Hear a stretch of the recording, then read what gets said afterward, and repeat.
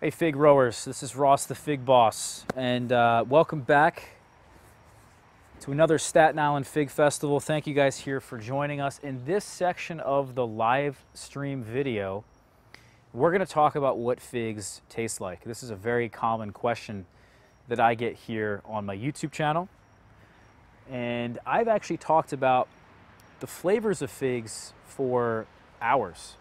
So I'm going to have to try to condense that down into 2 to 3 minutes, but I've got a plate of figs here that I just picked. And what you can really tell right off the bat is the different sizes, the different shapes, different colors. Really what you're looking for in terms of the flavor is the interior color. The exterior color here, this is a white fig, but not every white fig is gonna have a white interior or an amber interior.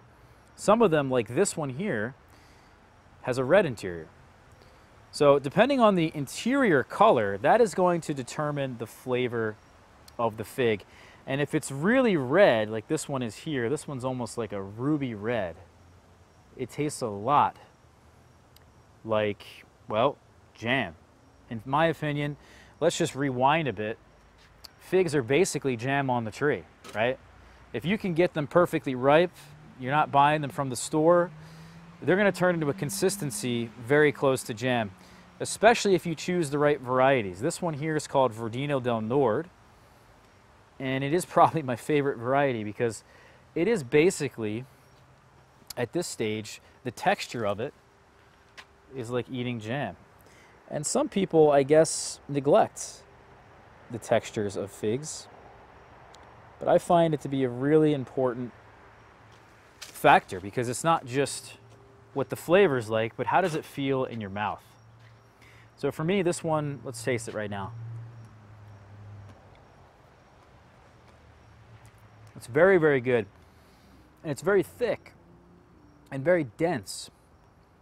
And it's not like a whole lot of syrup, whereas some other varieties have actual honey, actual nectar, or syrup that drips from the eye and pools in the middle, in the void of the fig, drastically changing the texture and also the flavor of the fig.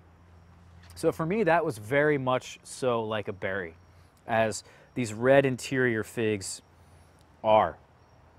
They're more of a berry fig. Not all of them with a red interior will have that berry flavor as pronounced as others, but especially if you can let them hang longer on the tree instead of picking them early, you're going to have yourself some really spectacular pieces of fruit. Now, some others will have a lighter interior, and these will have more of an amber or a pink or a white interior. These are going to taste a lot like honey, a lot like melons, I find. Maybe brown sugar is another characteristic that you could describe these with. And these are a very, very different flavor altogether. So if you've had maybe only one variety throughout your entire life, and you only had one type of fig, it would be worth, I think you're really missing out on all the other different textures, flavors that can be found within figs, as they are, in my opinion, one of the most genetically diverse fruits that you can grow. Thank you guys.